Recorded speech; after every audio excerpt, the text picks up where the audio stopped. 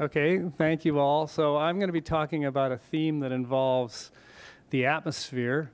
Activities related to this have gone on in various arenas for some time at UCSD, and a list of people who've recently come together to discuss this, mostly in a different context than this workshop is given here.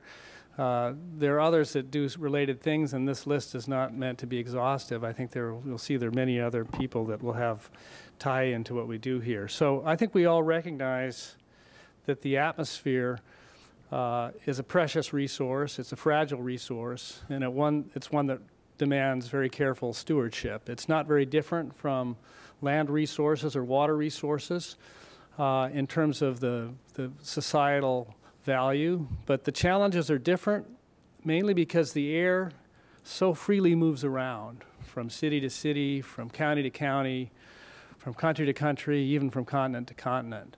Examples of problems that relate to this are the buildup of greenhouse gases in the atmosphere and global warming. There are also regional issues involving air quality, particulates, health, water resources even. In every case, doing something about this, that is exercising responsible stewardship, requires understanding and regulating emissions of various agents that are harming the atmosphere. Now, they're both political and technological challenges to emissions control. You can see this, an example of this in the context of greenhouse gases. Suppose you want to negotiate a treaty to reduce greenhouse gas emissions between countries. Well, there has to be an element of trust. You have to trust that your partner is cutting the emissions along with your cutting emissions. How do you know that's happening? You need a verification mechanism. There's a good analogy here with test ban regulations that went on, that the implementation of test ban treaties required and went hand in hand with technologies for actually verifying through seismic methods. There's also a need for accurate accounting for instruments like cap and trade for regulating emissions, so that you know if you cut emissions by a certain amount, or you claim that you do, it actually happened, because it's credible with a monetary value. Now, for practical and historical reasons, the main ways that people have accounted for emissions is what you might call a bottom-up approach, where you tally activities that relate to emissions, and you have emissions factors for various compounds or chemical species that relate to those, and you come up with a budget. These kind of approaches are critical for regulating industry because they keep track of their practices, so you have a handle. They're also the basis for which emissions accounting is done, for example, at the UN Framework Convention of Climate Change, where countries report their emissions. These are so-called bottom-up approaches. The problem here is that these approaches are tricky to know if you got right. They're prone to being falsified, and it's very possible that there are processes that are emitting these species that have overlooked, or emissions factors may be wrong. You may not know how much every cow actually emits, and maybe the cows in India don't emit the same amount as the cows in the US. So an alternative approach to this, which is what we've been focusing on here, is to try to get a handle on emissions by direct observation. Now, what this shows here is a simulation of the plume of carbon dioxide coming from Los Angeles from fossil fuel emissions. You see this cloud here. Now, this is based on a bottom-up understanding of where the emissions are coming from, and it's predicting how the carbon dioxide drifts around in the atmosphere using a numerical model of how the atmosphere circulates.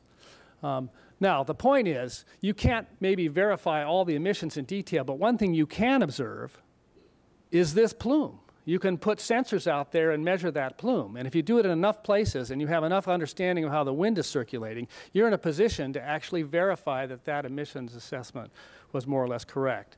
And you can refine on that. A good example of the failure of bottom-up here is shown. This is work coming from my colleague Ray Weiss on the emissions of carbon tetrafluoride, which is an extremely powerful greenhouse gas. The top black curve shows the annual accumulation in the atmosphere, that is the increment from year to year, measured from direct observations, and the various curves below show bottom-up assessments. The point here is these bottom-up assessments, in this case, were off by a factor of 2. Not a small amount if you're trying to accredit monetary value to this. Now, there have been a lot of rapid advances in the technology for measuring these kind of species. Many of them are going on here at UCSD, new sensor developments, new equipment for measuring aerosols, new equipment for measuring greenhouse gases. There's also a lot of interest in the policy aspects of this. There's engineering aspects, so there's a lot of related activities going on here. Now, to put this problem in a clearer focus, I'll give you an example of a recent development. So this is the planned and partly implemented network of a company called Earth Networks that's partnered with myself and Ray Weiss to put greenhouse gas measurement sensors around the U.S. Their idea was that they could sell information on emissions to various government bodies that needed to keep track of this. And they rolled out a fair amount of this, and it's gone forward to some extent. But two things more or less didn't work according to plan. The first is really on the policy side, and that was that they really didn't develop a market for this information in the way they thought. The other thing that didn't quite go according to plan is that the interpretive aspects of the atmospheric circulation,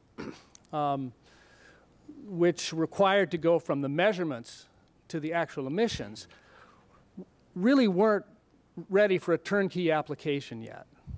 In other words, this is still a problem that needs university research, it needs government lab research. It's a major challenge to actually pull all this information together.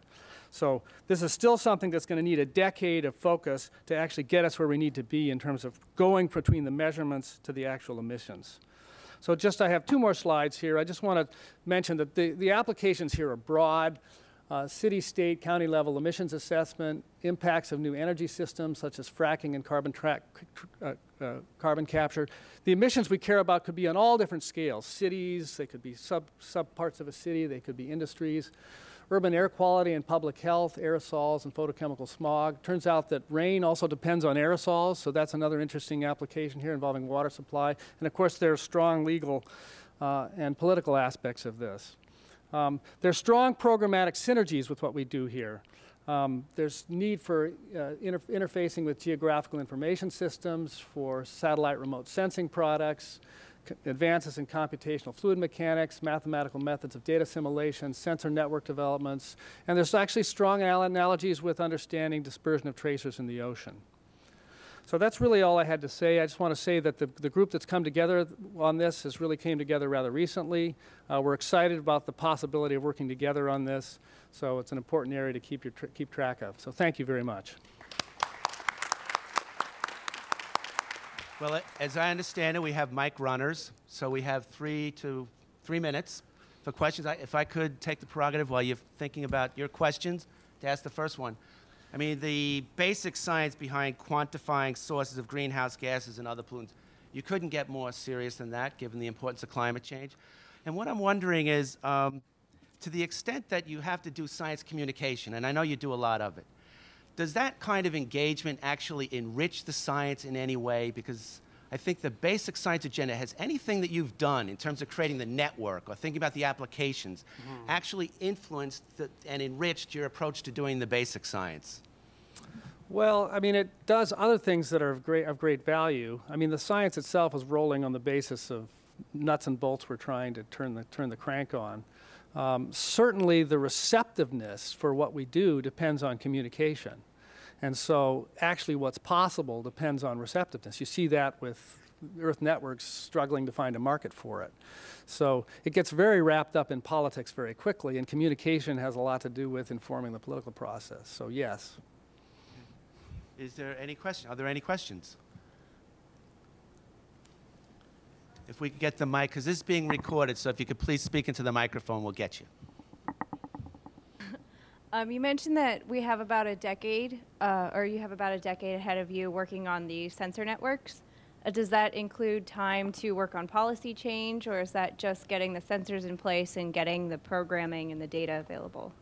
Yeah, thanks for that question. What I meant to emphasize is I think we're already at a point where we can roll out sensors. The sensors are getting better. They're getting better all the time. So what we'd roll out in 10 years would be better than what we could roll out now. But Earth Networks is already doing that. What's going to take 10 years of development to get right is to go from a measurement of concentration to measuring this plume to figuring out how that relates to the actual emissions. That's an inverse problem. You have to sort of back calculate and optimize. And it's tricky. You got to get the winds right. You've got to get the mathematics right. You've got to put the sensors in the right place. That's what's still a big research problem. That was time up. Okay. Next. So thank you.